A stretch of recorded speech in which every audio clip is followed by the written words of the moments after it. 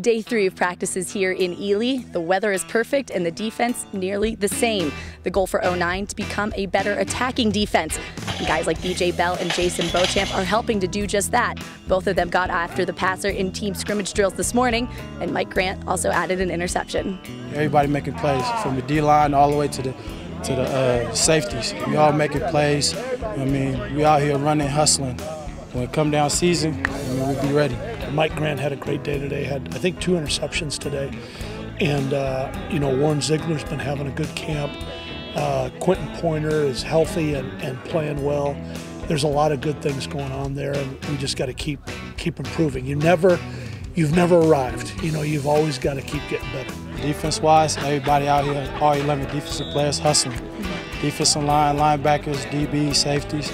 We all us hustling out here. I mean, sometimes, the offense probably ain't going to be able to come out there and win games for us, but we got to back them up. Meanwhile, on the offensive side of things, Thursday, Rodelin Anthony was rocking the black jersey, and even though he didn't have it Friday morning, he's still continuing to work on becoming a better receiver and leader for the Rebels. And I'm nowhere near where I want to be, and it's kind of upsetting me. I've got to work harder and accelerate even harder and improve on my progression in terms of being a receiver and where I'm at and trying to contribute.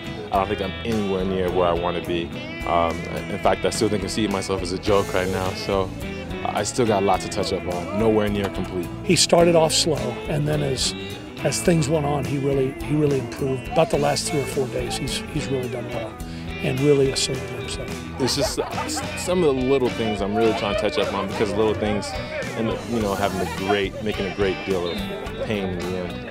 Rodelin is a great team guy. Our guys love him.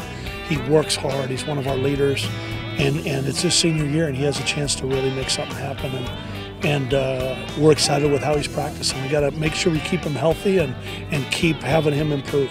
As for the black jerseys for Friday morning's practice, Ryan Wolf represented the offense and Hevaha Mafi the defense. To read more on this morning's practice, be sure to log on to LasVegasSun.com/Rebels and check out Ryan Green's notebook.